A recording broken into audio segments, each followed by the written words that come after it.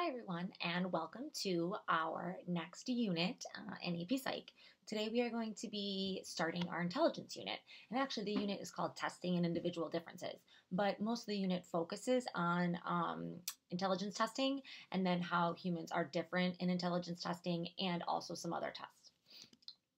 So we're going to start off by focusing on intelligence, and the question is what is intelligence? So there's a lot of controversy, debate around what it means to be smart and what intelligence is, and is it one thing or is it multiple things?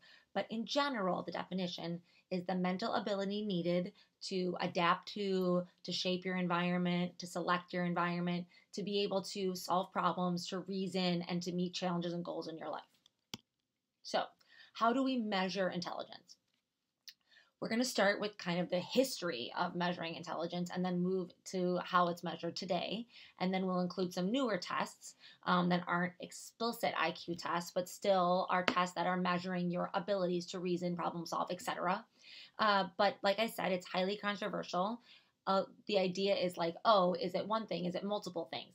A lot of psychologists, or most psychologists, now view intelligence as a normally distributed trait. That means that IQ falls on the bell curve, and that we can measure IQ by giving you different types of performance tasks, both verbal and nonverbal, and we can then put your score in that normal distribution.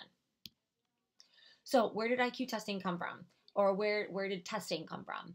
Sir Francis Galton is the guy that we think of when we think about the foundings of testing your mental abilities, and that now is called psychometrics. So the science of testing your mental abilities was founded by Sir Francis Galton. And what he did is he had started studying family trees, and he found that success ran in these families. And so he jumped to the conclusion that that meant that success, or that being successful, meant that you were intelligent, and that intelligence was something that you got from your heredity, right? It's something that was passed down from generation to generation. And as part of this, he decided that it was a good idea to start testing this intelligence, right? He wanted to figure out how he could give someone an IQ score, right? And so although there was no idea yet about how you would do this, he thought that you could maybe test it through people's senses. So thinking about being able to recognize high-pitched sounds or their vision or these kinds of things.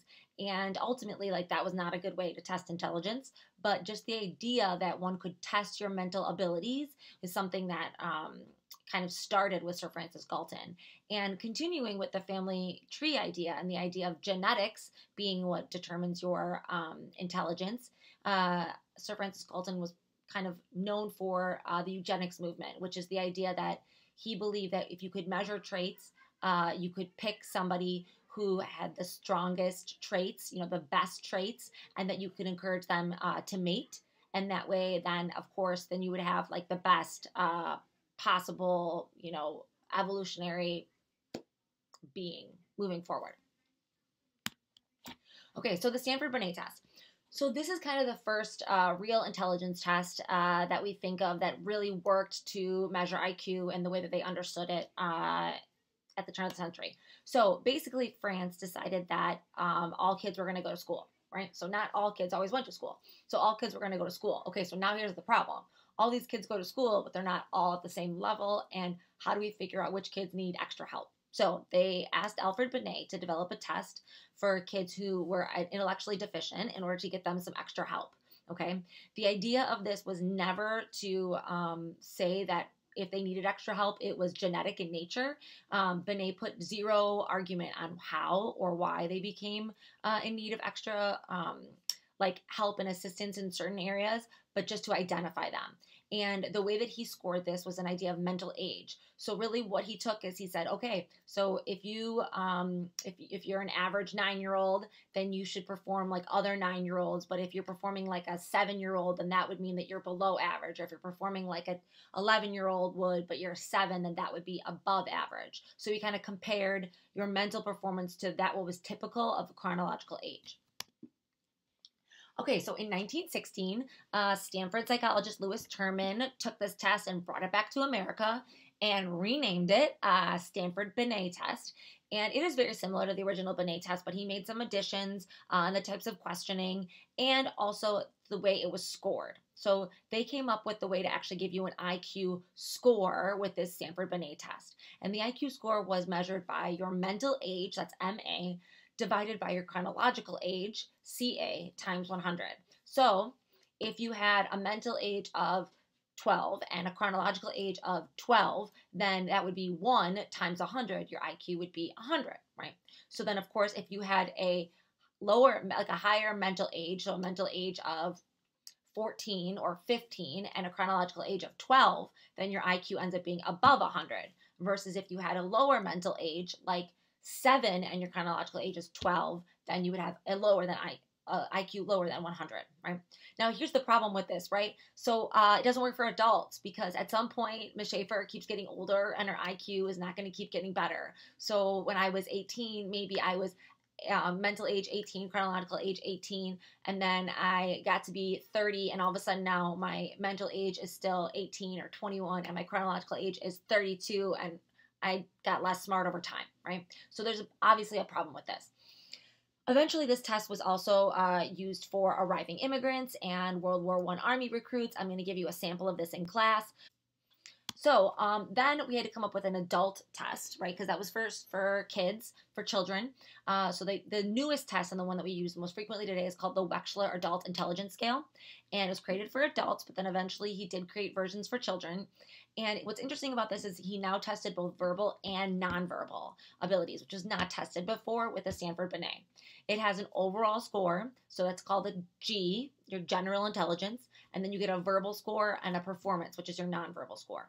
And what's also important about this test is that he got rid of the original IQ way, right, mental divided by chronological times 100, and started to use a normal distribution. So the idea that he would figure out how everyone scored on an IQ test, and then he would develop someone's score based on the range they fell in, right? Standardization. And we'll talk a little bit more about this, but we've also already discussed what the bell curve or what that normal distribution looks like and what it means for an IQ, standard deviation, etc.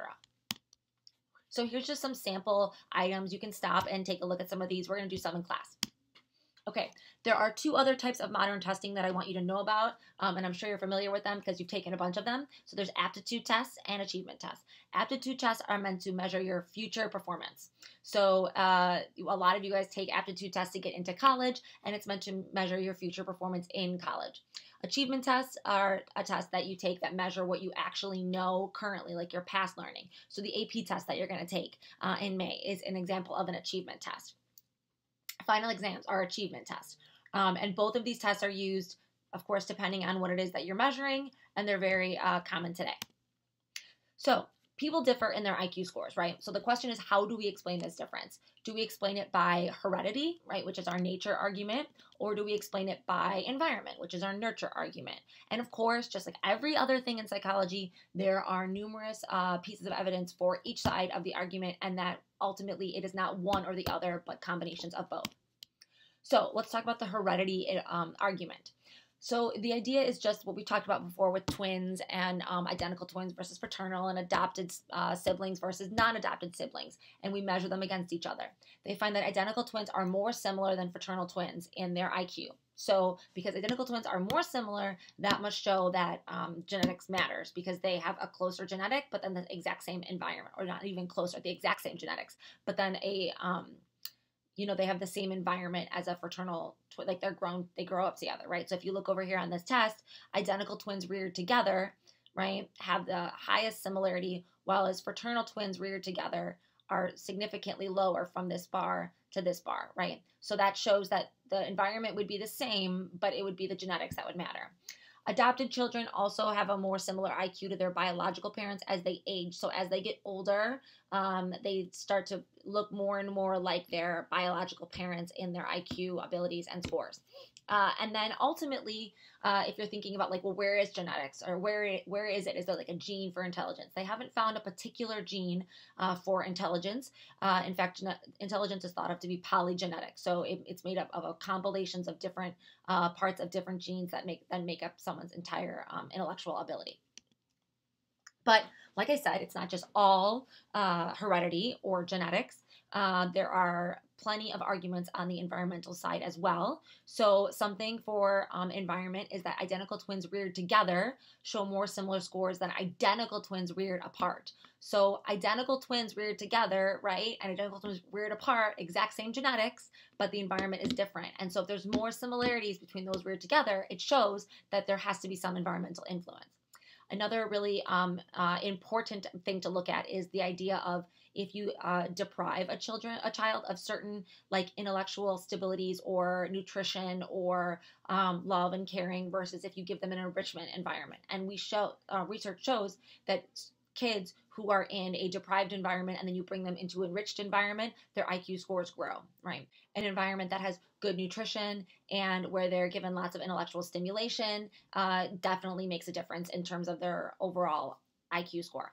And then something else that we've realized is the Flynn effect. So they found that IQ scores are rising with each generation. So what would have been a 125 IQ score generations ago now is just a 100 IQ score.